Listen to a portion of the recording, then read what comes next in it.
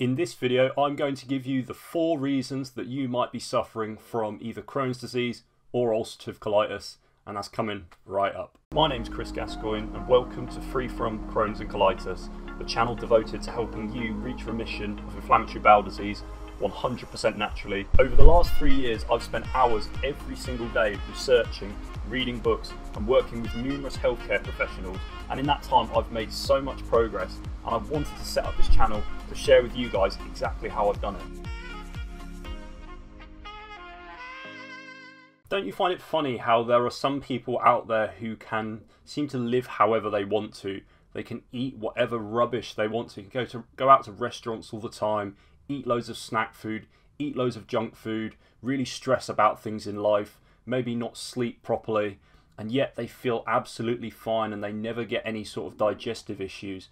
Yet, if you're a sufferer of Crohn's disease or ulcerative colitis, you have to always think about your diet. You have to think about your day's plans, whether you have the energy to do it. It could be one food that you eat that suddenly triggers you into experiencing a flare and getting all this bleeding and all these other symptoms. And even if you are a sufferer of Crohn's disease and ulcerative colitis and avoid all these confrontational arguments and you get sufficient sleep and you eat really well, you still experience an array of symptoms, and it just doesn't seem fair. So in this video, I'm going to try and kind of clear up for you guys the 4 reasons as to why your disease might have come about, and actually why you're stuck in like a flared situation, and yet there are so many other people out there who live without a disease, who seem to enjoy all the luxuries of life and get away with it. So reason number 1, and perhaps one that you might not have been told about before, is interrupted nerve flow to the gut. This is so important, guys, and I made a whole video on this topic. If you want to check it out, I'll leave it above this video in a card if you want to check it out after watching this video. This is all about the communication pathway between your brain and your gut. This is one of the most important pathways of the body because one communicates with the other. And this happens down your spinal cord, something called your nervous system. What happens is we've got the central nervous system located down the spine between the brain and the gut. And in the gut, we've got an array of nerves. And it's actually got a separate nervous system called the enteric nervous system. And there's actually more nerve endings within your digestive system than there are in your brain. So when you experience pain there, this is a real sign as to why your pains are so severe if they're within your abdominal region. When we really think about it, the digestive system is just one big long muscular tube that doesn't work by itself. If you took the digestive system out of a person and just laid it there across a table, it wouldn't do anything. It wouldn't break down foods. It needs an electrical impulse. It needs stimulation from little things called neurons which come from the brain, and what they do is they kind of create something called peristalsis, which is this wave-like motion, and it contracts the smooth muscle tissue in the bowel, which gradually pushes things along the digestive system. When you look at a worm move along the floor, you notice how it moves one bit at a time. It's exactly the same thing that's happening in our digestive system, except it's coming from the brain via neurons traveling down the spine to your gut. So a restricted nerve flow, which means basically you have a spine that is out of the optimal position, which you might not have been aware of, but this day and age where we're living a very sedentary lifestyle, we have a spine that's kind of always in this position because we're looking down at our phones all the time. We end up living a life where we've always got a jeopardized nerve flow to the guts. Now, this may not be the number 1 reason as to why you experience symptoms of IBD, but it can definitely be a contributing factor. If you look at the picture above me, I always like to use this analogy of a conveyor belt, and actually when we think about the digestive system itself is the conveyor belt. It's what's moving things across, we've got, if you think about it like a toy factory, and you've got the workers extracting nutrients off of the conveyor belt, so they're taking the toys off the conveyor belt. Well, if we think about it in this situation, the conveyor belts being the digestive system isn't what's actually contributing to these nutrients being moved along and out of the system. It's the electricity that powers the conveyor belt, and this electricity is the neurons in our nervous system that are traveling down our spine to our gut to contract the smooth muscle. So it's really important to know that The digestive system is almost here, and one step above it is the nervous system that controls it. So you really want to make sure you have a spine that's in the correct position. You can either go out and have an x-ray done, visit a chiropractor, or there are plenty of stretches you can do at home. Again, I'm going to teach you guys in a future video some of the best stretches to help to optimize your posture. So reason number 2 is hard to digest foods or just poor nutrition in general. I see so many people that advocate eating things like raw fruits and raw vegetables with this condition because they want to help to feed your microbiome. The fiber feeds your microbiome. The facts are that these are hard to digest foods which the human body really struggles to break down. They make their way to the lining of the large intestine and they can actually irritate the lining of it. And what is inflammation? It's a healing process happening along the lining of the kind of intestine, whether it be the small or large intestine.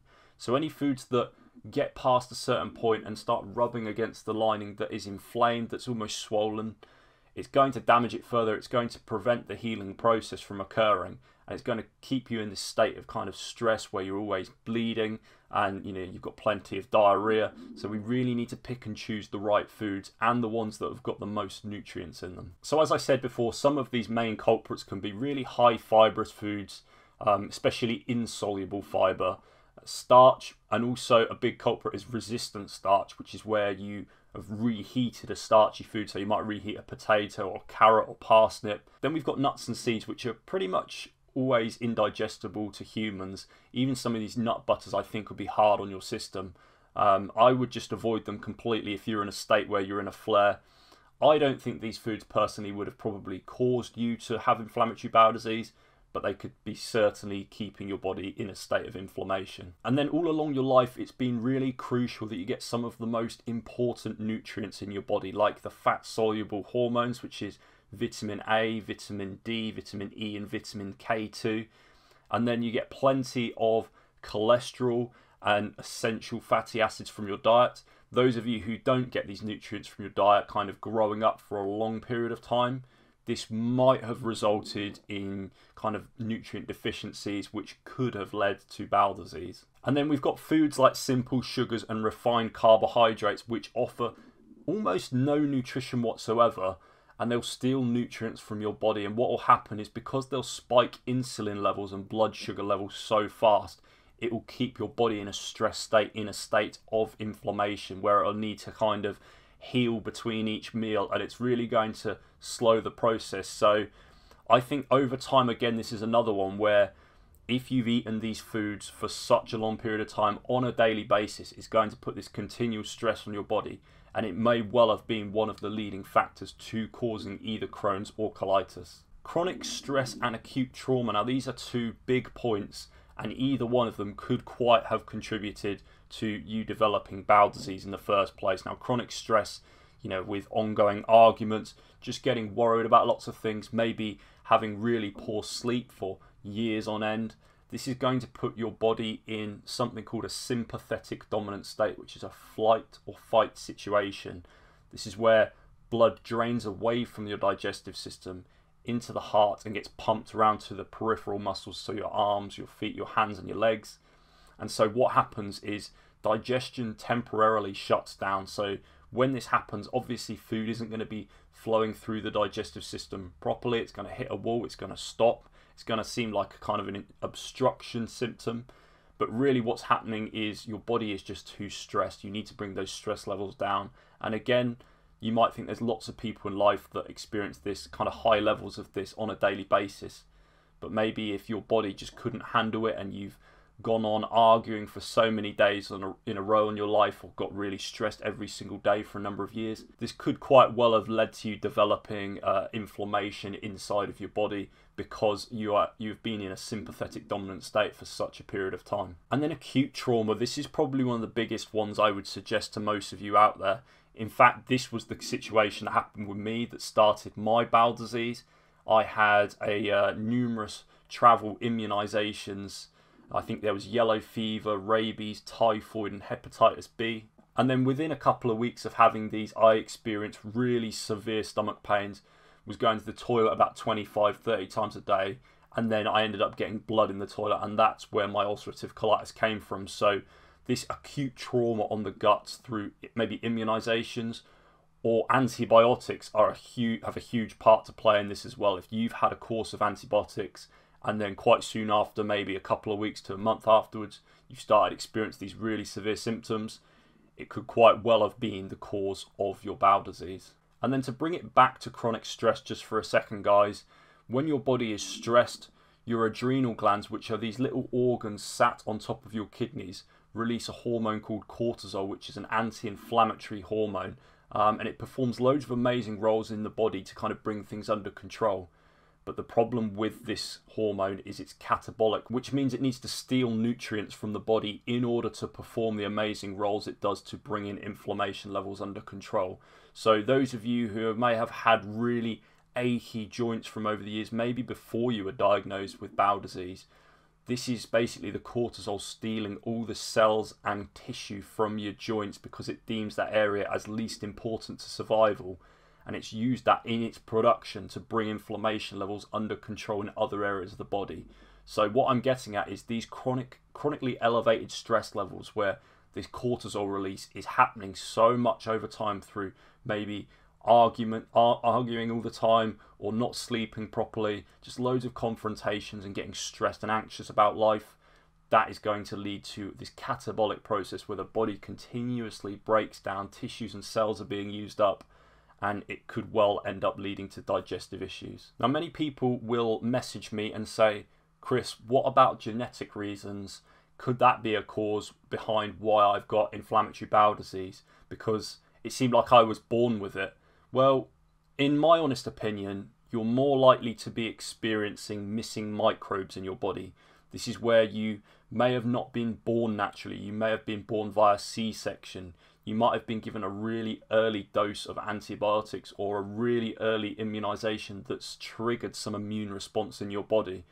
Also, your parents might not have kind of had the really healthy gut flora to pass on to you. There's so many different reasons from the moment of birth that you could have a very sterile gut that could be vulnerable and jeopardize your digestive process long term if that digestive system isn't filled with the appropriate gut flora early on in life. As I was talking about earlier, the nervous system has got a huge part to play, but also the gut communicates with the nervous system via the bacteria that's present there. It creates a feedback loop up our spine, which almost tells us that it's time to eat. And what happens is with these bacteria present in our gut, they start creating all these digestive enzymes and things like bile, stomach acid. They communicate with the body as to when to produce them. So it's really important that our inner body understands when it's time for us to eat, gets us in this relaxed state and starts to secrete all these digestive juices so that we can digest our foods properly. So if you don't have the raw materials, almost, you don't have the terrain that any normal human out there has to be able to break down and digest really any foods, you're always going to struggle. And this could have been happening, like I said, from a very early age. This also leads back to what I said at the very start of this video, which is why there are so many people out there that can get away with so much. They can eat so much rubbish and feel absolutely fine. It's because there are so many of us out there that have such little microbial diversity in our digestive tract in order to break down and digest all these foods and to communicate with the brain properly, to tell it when kind of properly to start the peristaltic motion and to start pushing things through the digestive tract. So what are the big things we can take away from watching this video? Well, I think number one, the main thing is go back and listen to what I said about each 4 of the different causes and understand how closely they can all be linked to one another. One can quite easily cause another one, and I think this is a really important point to note. And more importantly than anything, go back to the time that you were diagnosed and think what happened in your life, maybe the weeks or months before that. Was there a period of ongoing stress? Were you given maybe an immunization or a course of antibiotics and then suddenly you've ended up with bowel disease? You know, was there maybe a loss in your family, you know, a real trauma that it hit you, or maybe it might have been a physical trauma on your gut, like you've actually been hit on the outside?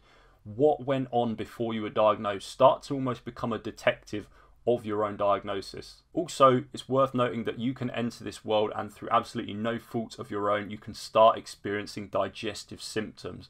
Think in terms of this gut flora and how you were born, whether you were given the best start in life. You know, were you breastfed or were you bottle fed?